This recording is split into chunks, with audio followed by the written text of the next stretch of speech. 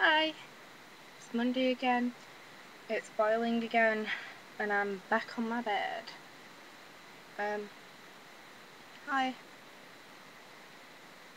So, in case you're wondering about Kinsman, she hasn't posted a video this week because her audio's been acting up, and she's, not been able to hear herself at all, and, there's been no sound on her videos, so that's why she hasn't posted a video.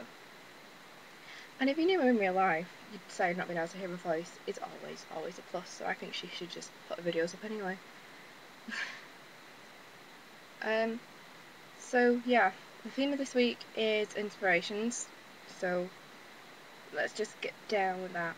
Okay, so my first inspiration, which is going to be really obvious, is this woman right here, who's lovely, and it's J.K. Rowling.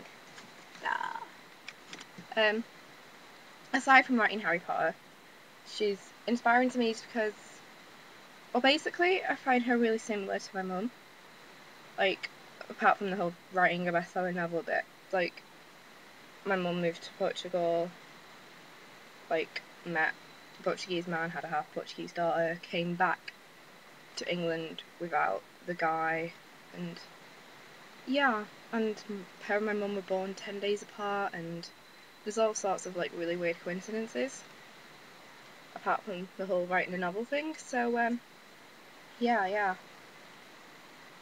And I always find it really amazing how before Harry Potter, J.K. Rowling was just this woman on benefits in Edinburgh having to drink one cup of coffee to last her all day through the cafe so she wouldn't get chucked out, and I don't know, I just think it's really amazing how she's been able to raise herself, and now she's this really successful woman, and she's amazing. I always find the charity work she does quite cool as well, even though I kind of dislike the fact she's always, I don't know, it always seems really obvious when she does charity work, and it's always really publicitised. I just thought I'd prefer it if it wasn't known, but I know that sounds really horrible. It's better to do some and have it publicised than none, but it always seems, I don't know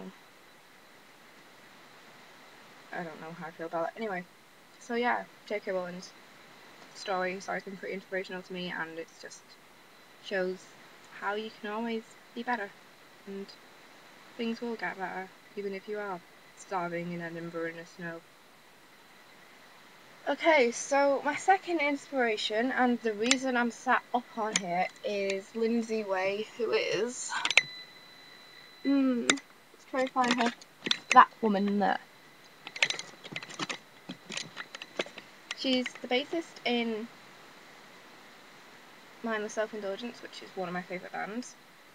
And she's a woman in rock music, which I know is quite rare, but it's not as rare as it used to be, so it's still good. But she does sort of have a completely ballsy attitude, and she takes no prisoners, and she completely hates the fact that people call her Mrs. Jared Way, which I love about her. It shows that women should be their own person, not an extension of their husband, which is always a plus.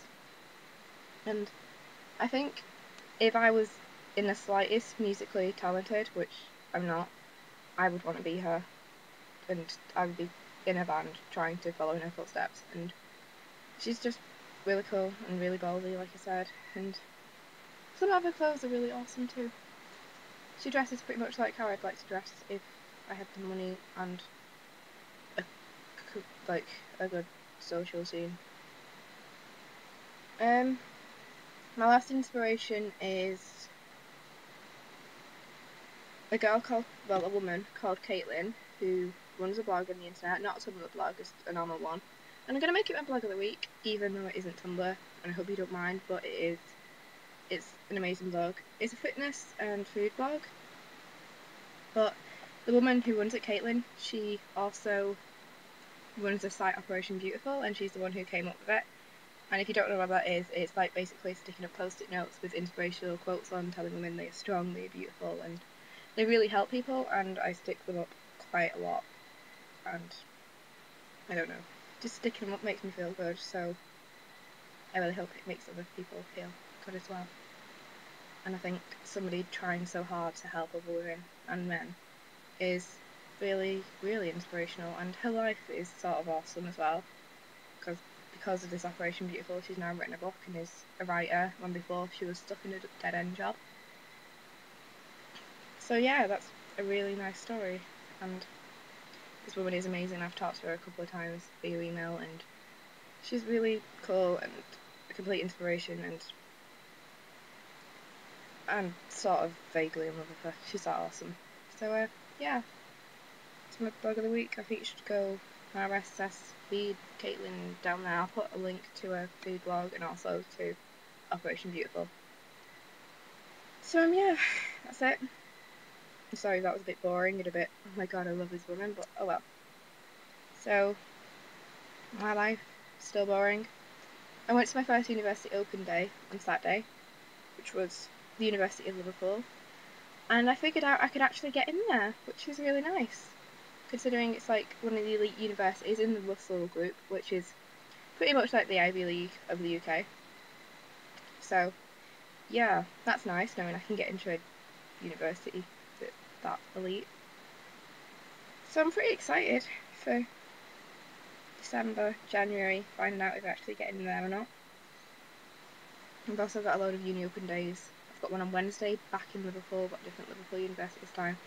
And Saturday I go to Bangor, which I think I showed you the prospectus on a couple of days ago. So yeah, travelling all around the country. Ben, I loved your video last week. I laughed every single time you did a sex noise, and I was nearly dying by the end of the video, so that was nice. Now I have a challenge for you subscribers. There's 32 of you, well 37 excluding, you know, the girls. And I want you all to comment down here telling me who your inspirations are, because the only people who usually comment are usually Pottermoosh.